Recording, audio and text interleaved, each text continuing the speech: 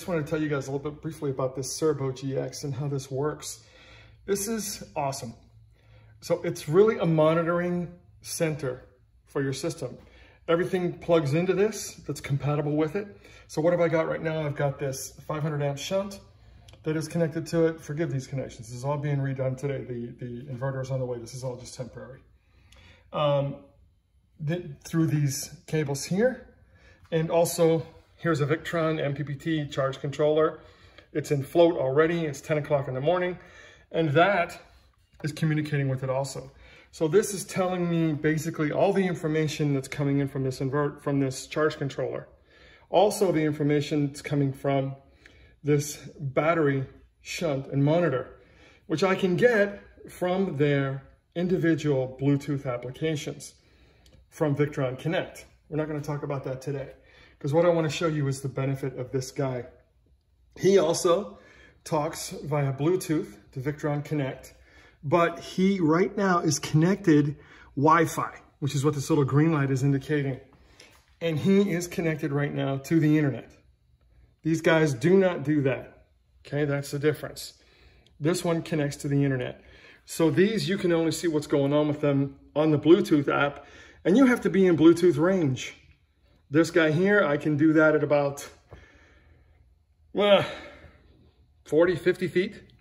This one, you got to be very close to it to get that app to connect, maybe 20 feet.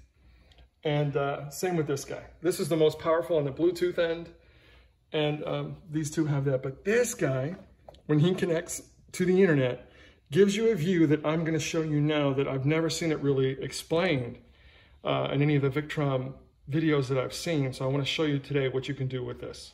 Okay, this is what we're seeing now. What you have to do is create a VRM account on the Victron website, VRM, and you're going to tell it what you have installed in your home, what's in your network. VRM videos are adequate. They do a good job explaining how to set that up, and you can look at that and see how that's done. So this is a view that VRM gives you as a default of your system. I don't have the inverter here yet, so there's nothing going. This would be the inverter loads coming in from shore power or coming in from the generator, and then what your AC loads are going out. I won't be able to measure that because the inverter I've got is a GNDL, but I will show it here in the DC power that's going out. It'll be converted power, but it will show up here. It's showing me from that controller, the MPPT controller, how many watts are coming in, 160, that's just one panel. And my battery state of charge from the battery monitor that I showed you is 100%. And those batteries, they're two 140 amp hour AGMs. They hit their 100% capacity at around 9 o'clock in the morning, 9:30, from that panel, after running this little fridge all night long. So what else can you see on this? This is the view here, and this is updated every 15 minutes. You can control that. See, it's telling me that this came in 10 minutes ago. So this is a snapshot view from a period in time as to what happened with that system or what's been feeding. The advanced view is amazing. So here, what I can see now, you can pick whichever one of these you want to have show up on your default view, but it's showing me solar charger. What are the watts and amps, volts and amps coming in? It's showing me the PV yield in watts. It's showing me what's going on with my battery. You can move these around to where you'd like them, whichever view you want. But this is over a 24-hour period. Let's just make sure. 24 hours, you can select how long you want it to be. Go down to 12 hours. Let's take a look at what's going on. And you'll see the graphs change. So over the last 12 hours, here's where we were. There was no solar coming in, as we see here overnight. So the batteries are just diminishing. And then now we see when the sun came up this morning, at what time. Just hover over it. And right now we can see that at 8:51, it began to charge. 12.66 volts were coming in, 1.3 amps. And as I scroll over it, it's going to give me a different view on those. Sorry if I move this a little bit. Okay, so you can change your views here. And this you get, as I was explaining before with the Bluetooth limitations, I can get this anywhere.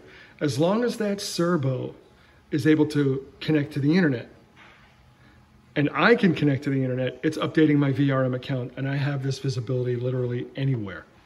And you can just see how much information is here. So many different graphs, different charts. Here's my MPPT state. So right here, it was off all night long, no sun.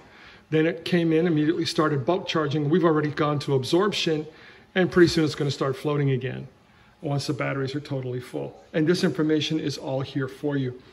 But this is a snapshot in time, right? So every 15 minutes, the Cerbo is going to go out and update the VRM account with this info. But there's another view here. And this is if you had bought that GX. I'm saying you don't need to, because if you click on remote console, what we're going to see is the same view as if you had one of those GX devices, except this panel, this view right here, you have 3 different views of this. I'll show you all 3 in a second. So these are my gauges. That's another big benefit of that Cerbo. I can plug in fuel, water, gray wet, whatever I wanted to put in. There are tank monitors built into the Cerbo. Down here, it's showing me and my limitations I might have had on my inverter, which we'll set that all up this afternoon. But right here we are, 1046, there are no alarms.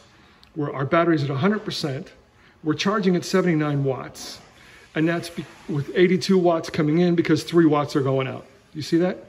So 79 watts charging, 80 watts total coming in, 82 coming in, and 1 watt going out. So, and the batteries are currently right now at 14.1 volts with 5.5 amps. It's a fantastic system. And this is my computer, but of course, this is available. I could show you my phone too, but let's get out of this view.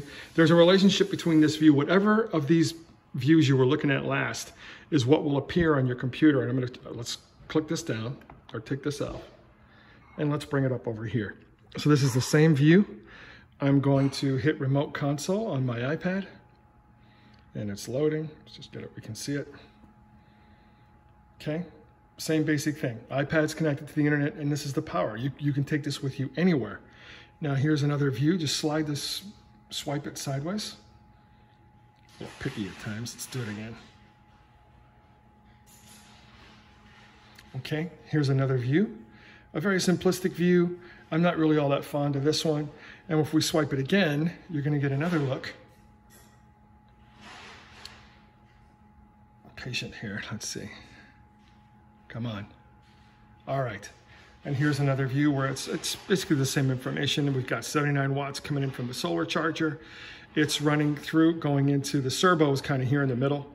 It's the batteries are at 100%, and we're using 3 watts. So now if I come back into the computer, and you remember what the view looked like here just a second ago, if I connect to the remote console here, you can see that it has now changed to what we were looking at on the iPad. So whatever you've left it at, whatever device you connect with, you're going to get this view. Absolutely fantastic. And now this is real time. So even though the VRM behind the scenes is getting, this is a real time feed from your devices as to what is going on right now. Absolutely fantastic view. You can change it to, and this is also available in my phone.